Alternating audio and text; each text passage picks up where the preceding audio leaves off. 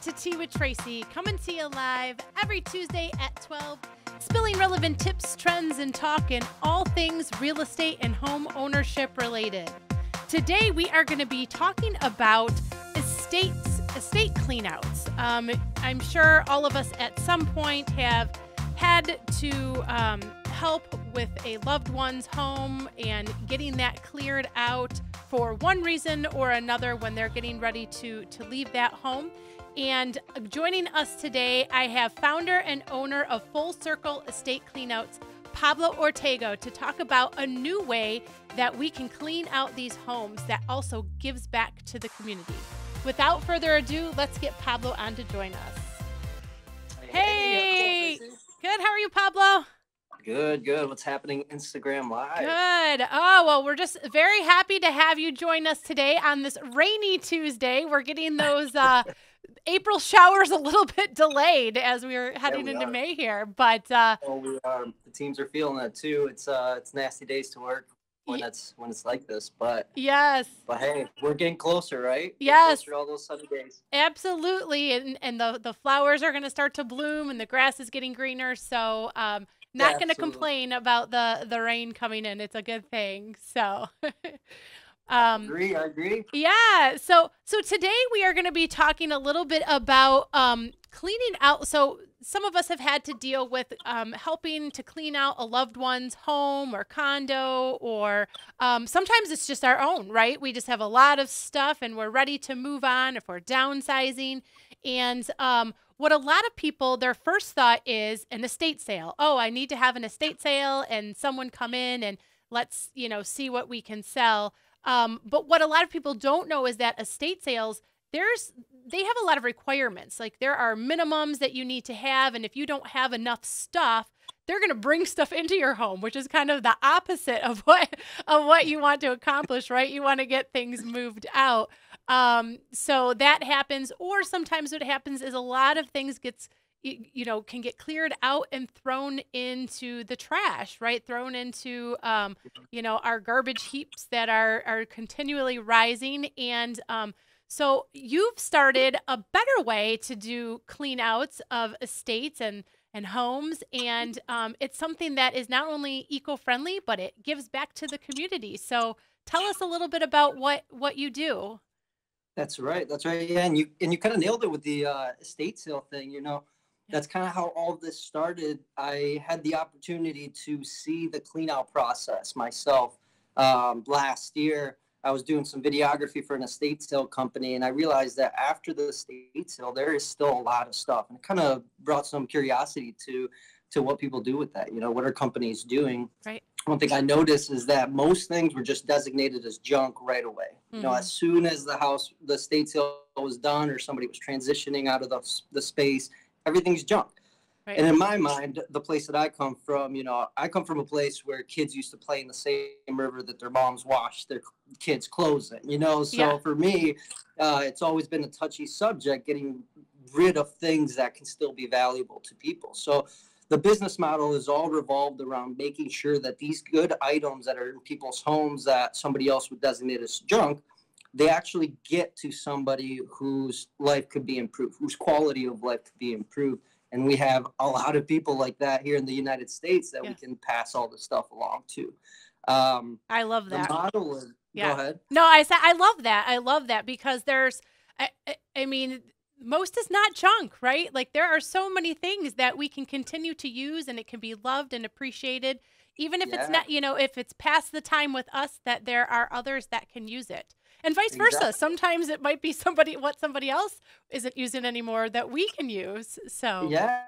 And like the most somebody you wouldn't expect to use it too. Like all of our linens and towels, they actually go to Habitat for Humanity where they use them for the pups. It's it might not make somebody's life crazy, advantageous and really improve the quality of life, but even something that small that goes to a nonprofit that helps push their mission. I mean, that's what community is all about. That's what charity is all about. Yes, absolutely. Yes, there's Habitat for Humanity. I know another local one is the Canine Rescue. They welcome sheets and towels, and because they're always needing them for for the dogs and the animals. Absolutely. So, And as you can imagine, every house has some of that stuff. Yes. You know, every time I do a clean out, there's at least 3 closets full of towels that, you know, were just recently washed, and they can be passed along. Absolutely. Absolutely. So, And yeah, and you know, on the topic of clutter in people's homes, it's pretty wild. A lot of people don't understand that right now the average house has 300,000 items in their home. wow. That number is astronomical. That It's is huge. 300,000. It makes me want to go start counting, right? I know, right? You Yeah. know, and then it's crazy because when I do a clean out as well, most houses after an estate sale, they still have anywhere between 20 to 50 pieces of furniture still. Wow. Now, Wow. obviously, that includes everything from small side tables to big dining room tables, but that's a lot. You really Yeah. don't think about it until you are walking around your house counting. Yeah. And, you know, in the past 50 years, the size of people's homes have tripled. So just imagine that compounding effect. If it's tripled in 50 years, it's probably going to double at least within 20 years, which means that 300,000 is going to climb to 350,000. Oh my It's gosh. just an accumulation that when you really sit down and think about it and not get political and not get, Right. you know, eco-friendly, like still it's scary. Yeah. I just pictured my grandkids just sitting around a pile of stuff that they don't need. You know, it's terrifying. That's a lot. That's a lot of stuff. I know I've kind of been on a kick lately to try and, you know, clear through and like figure out like what do I really use and love in my home and what's just kind of there. So Right. yeah. Right. Yeah. And I heard one of your Instagram lives from a few weeks ago with a design company, and they were saying, you know, start figuring out how to make the things in your home be useful. Yes. And if it's not useful, why even have it in there? You Exactly. Why? Right? We were saying brilliant, why. which is brilliant. Why have it in Absolutely. there? And then, you know, to add to that, when people do start removing things from their homes, they still want to keep it, and I respect that. But there's an issue right now in the United States. We have so many storage facilities. We have so many storage facilities that every American could have their own 7.3-foot storage area, and every American could sit inside one of those. That's how many storage facilities we have. That everybody could have a roof over the heads and 7.3 feet to stand on. There are more storage facilities than Starbucks. Hold on, Starbucks, what? McDonald's, that seems hard to believe. Combined. Really? Look at this graph. Look at this thing. Wow. We are storing that much stuff? It's so much stuff. And I'll make sure I'll give you the link to put on the description so people can see that. Because it really opens your eyes to the issue. Because it really is an issue. We don't need that much stuff. We accumulate so much that we need extra space. I feel like we're creating a solution while creating another problem, which for me, it just doesn't make sense. Right. It's truly scary. And if anything, you know, if anybody takes anything from this whole talk, all it should be is don't get a storage unit. Please don't get a storage. Right. Make some decisions. Don't get the storage unit unless it's, you know, a temporary, hey, I'm going to be making a move, need a place to put things, but don't have a permanent storage unit just to store stuff.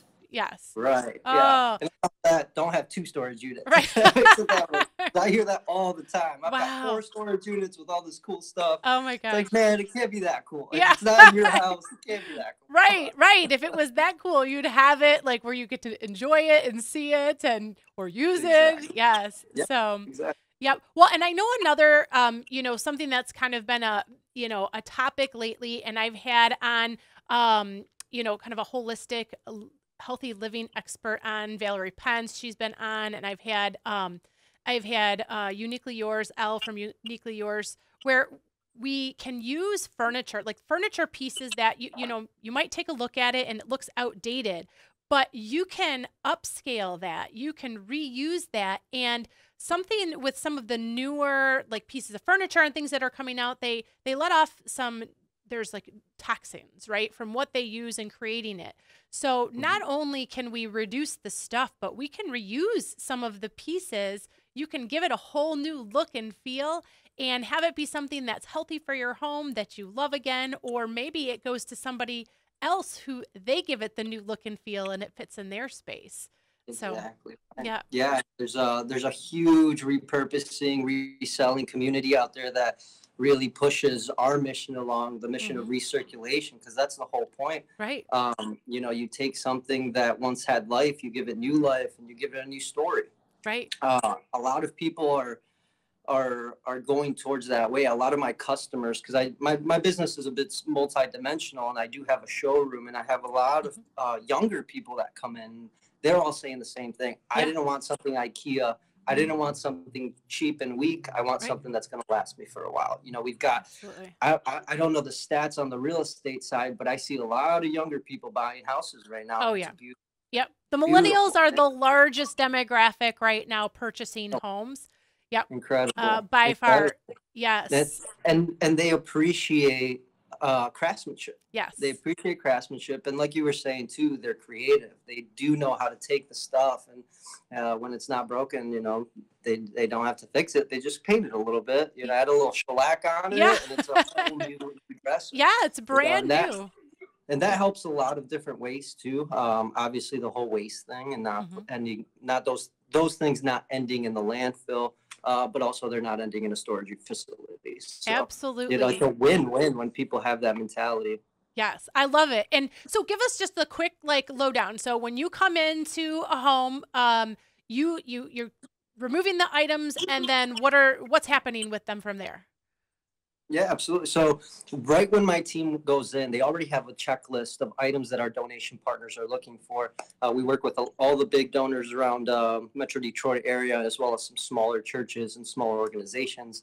Okay. They all have lists online that you guys all have access to. They give us access to a more detailed list of things they're looking specifically. But so we enter the house, we identify what's in there. We immediately start taking all the donation items out. So any glasses, Mhm. towels, linens, like we were talking. Yep. We identify all the furniture pieces that shouldn't be retired, because believe it or not, there are some old pieces that do just need to be thrown out. You know, Right. it's just part of the Right. game. Beyond repair. Um, Yes. Yep.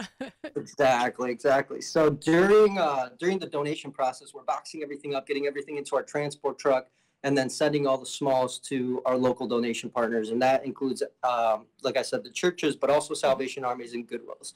We want to make sure everybody gets a piece of the pie. Yep. After that, after the smalls get donated, the bigger items come to our warehouse facility where we do put a price tag on everything. Everything is 75% off market value, and it sits in our showroom where the general public has access to these items if they need them. And also our donation partners stop by on a weekly basis, and they pick up Okay. the items that they need for the cases that they're working on. Okay. So it's all donation based. That is the bulk of the job. The rest of the job is just going into the house and removing all the Right. unwanted items, retired items. Right. And that's an easy process, as you can imagine. It's just in and out of a house 1,000 times or Yeah. 300,000 times Right. if you're taking things individually. Right. Oh, Um, which is that's yeah, that's that's a lot of work, and I know it's overwhelming for so many. And I know I've passed along your information, to some clients that they're just, what do I do? They don't even know. Sometimes when they're not your things, you don't know like what is something of value, what is something that someone else can use. What mhm. is something that maybe is past its prime and it's time to retire it. So it's nice to have somebody be able to come in and have that, um, you know, have that information and that expert Yeah, opinion absolutely. to say, hey, here's what somebody else can use and is actually looking for. So, Right, exactly. And there's a lot of education to that because everybody has nostalgic items. Everybody mhm, has things in their house that they just can't let go of, or they just have a sense of value that isn't realistic to anybody else but them, and that's fine. That's their reality. It's theirs. It's beautiful to them, but that's why we have prepped ourselves and have talked enough to our donors to know how to right, communicate that what a lightly used item is, that you can't just put your 1970s what would it be, 1970s coffee maker, anything like right. that Coffee that bear. people Yeah, yeah. want to donate. Right. It seems like it would have good value or improve somebody's quality of life, but that's why the education is important, because that process that you're talking about too, when somebody goes in and tries to do it by themselves, could take up to you know, up to a month, up to a couple months for somebody who doesn't have the know-how or that education. The other advantage with us too is we immediately get the stuff to our donation partners. During COVID, most donation companies stopped picking up, and they stopped intaking so much because they actually they grew their inventory a ridiculous amount. A lot of people wanted to become minimalists during COVID, which was a beautiful thing. But the donation companies had to put a stop to things for a while. And we can go into a house after we get contracted, take the stuff and get it to the donation company. And you don't have to wait 2 weeks, 2 months. Which is another great tip. If you do plan on donating stuff, the best way is to drop it off if you can. And if you can't, schedule that as early as possible, because the donation companies are very, very behind on all their pickups. And they still want the stuff. You know, we still need it. We just have to be patient with them. Or you hire a company like ours who wants to make sure the items get to those places. All right. Well, that's a great tip. So you can either drop things off yourself, or if you are waiting for a pickup, if you're you know, not leaving your home, not going anywhere, and you're just looking to see, you know, some things that you're not using anymore that you think might be able to go to a great home. And there's a lot of other, not just the big ones, but there are a lot of local organizations too who can get, you know, get the items and put them directly into a home within your community, in our community. So, we can provide you with some of those names as well. So, well, thank you so much for joining us, Pablo. I appreciate you. I appreciate you joining us. I appreciate what you're doing. I think it's fantastic that, you know, we're able to, you know, reuse these items, bring them to life, you know, some things that somebody cherished that somebody else might be able to. I just think that that's fantastic. So. Yeah, it's a beautiful thing. It's super rewarding. It definitely has a heart of its own, this company, and it's way bigger than I am. So if anybody wants to learn more or be a part of it, just follow me, and I hope to put out a lot more tips like this and education and information so we can fill our houses up responsibly. That sounds great. Yes. Well, thank you for having me, Tracy. This was amazing, and I love the show. It's amazing what you do for the community here. Well, thank you so much. I love bringing on business owners like you who have great ideas and, you know, doing things that are new and that benefit our community and others. And so thank you so much. And I hope to have you on again. We'll have you on again on a future episode. So we'll have to do that. We'll have to do that. All right. Thanks so much. Thank you so much. Yeah, you guys have a great day. And thanks for watching. Sounds great. Thanks so much. And we'll see you all next week, Tuesday on Tea with Tracy. Bye-bye.